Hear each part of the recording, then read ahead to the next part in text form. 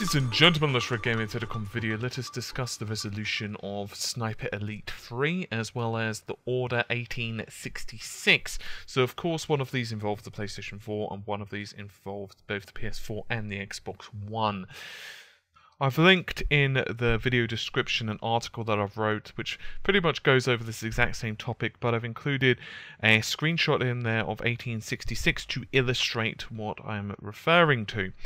So, there was a recent interview conducted from one of the members at Ready at Dawn Studio. This is, by the way, concerning the Order 1866. Can we just call it the Order, please?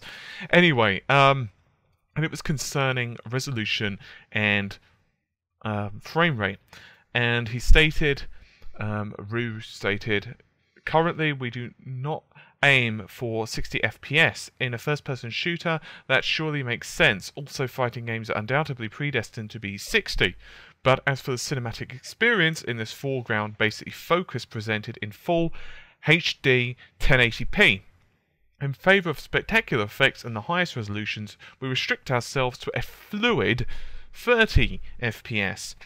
Now, that's the end of the quote, by the way. Now, that's sparked some controversy on ye old normal forums. I don't really need to even explain which ones. Because not only is it, well, fluid 30 frames a second, they don't really go together well. I mean, don't get me wrong, if it's like 30 frames a second and maintains at 30, that's okay. You know, in certain games it's okay, but to call it fluid is a bit dicey. Regardless, when you actually consider the huge black bars, which the developers have said they've added for style to make it more cinematic, I don't know if that's true. Some people have said that that's not the case. Some people have said that the reason they've done it is to reduce the amount of stuff, if you will, that the GPU needs to render. I don't want to say it one way or the other because I'm not inside the developers' minds. I don't know what they're really thinking. Regardless, if you actually do the maths, remember the large black the large black bars don't really require any GPU rendering power whatsoever. And so, if you actually grab an image, I've actually done this for you in the article, which is one of the reasons I've steered you to it, but you can see exactly what I mean if you want to click on it. If not, you can just do it yourselves. But basically, if you get an image in of the Order and you scale it to like 1920 by 1080, or you can, you know, have if you manage to find a native one on Google, or you can look on the website, it's up to you.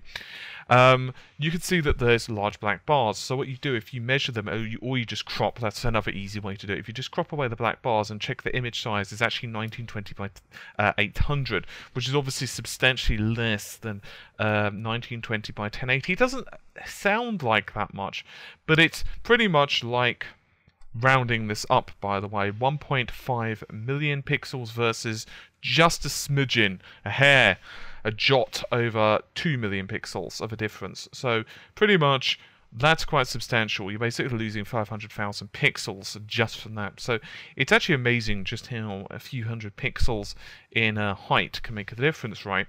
So now we get to fast forward 24 hours. And of course, Sniper Elite 3 has now been unveiled, and there was an interview conducted by the developers, and they found out that the PS4 version of Sniper Elite will actually run slightly ahead of the Xbox One. And I'm going to read you guys out an exact quote. Well, as soon as possible to 60 frames a second on both machines. It will probably be closer to 60 on the PlayStation 4, but it drops to around 40 to 50. But you won't really feel or notice it. It may be a little slow on the Xbox One, but we are hoping to have full priority between the two machines. The only thing the Xbox One won't have is the stereoscopic 3D, as they do not support it yet.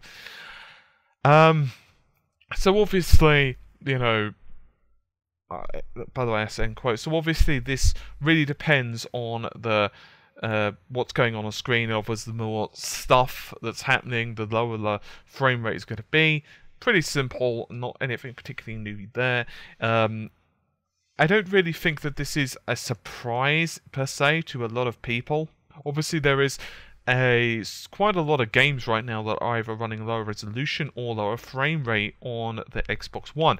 To be fair, we don't know what the resolution of either console is running natively at the moment. I imagine the developers are probably still trying to finalize that. They're obviously right now trying to finalize the performance of both machines. So anyway, this is just a quickie. I've also linked to the description the article if you so wish, which also gives you the sources and all that jazz. But as I said, there's not that much information, just pretty much what I said to you guys. But as I said, this isn't particularly new. This isn't really unexpected.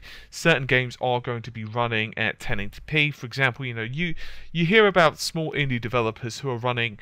I don't necessarily include Resogun in this because, to be honest with you, the amount of stuff that's happening on screen on Resogun is really impressive. If you've not checked it out on PlayStation Plus, I'd really recommend you download it. It's really good. But other games, like top-down shooters and stuff, there's a couple of times that, like, yeah, it runs at full 1080p, 60 FPS on the PS4, and, people are using that for kind of like newsworthy stuff, and I don't really think it is. It's like, the PS3 or Xbox 360 would probably be able to run that game, maybe at not 1080, they could probably run it at, like, I don't know, 720. Obviously, I'm exaggerating a little bit, but you get the idea. It's not really a technically demanding game. So, of course, the system can easily run it, so that's not really a good comparison point. But obviously, on games like The Order, this is just further illustrating that, even the PlayStation 4, despite the fact that it does indeed boast this GPU advantage and extra memory bandwidth, developers are still going to need to make certain decisions and certain choices regarding what they're going to do for the sake of artistic entertainment. And completely off topic, well, somewhat off topic from the perspective of consoles anyway, I'm going to be doing another video completely reverse to this, actually. I'm going to be showing you guys how to downsample using the PC, hopefully in the next couple of days. In case you're not familiar with what the technique is, it basically involves you. Let's assume that your screen is 1080p. This is for PC, obviously. Basically, you can force the graphics card to internally render at, let's say, 1440p, and then you can force the GPU to downscale that to fit your screen. So let's assume it's 1440p, it will downscale it to 1080.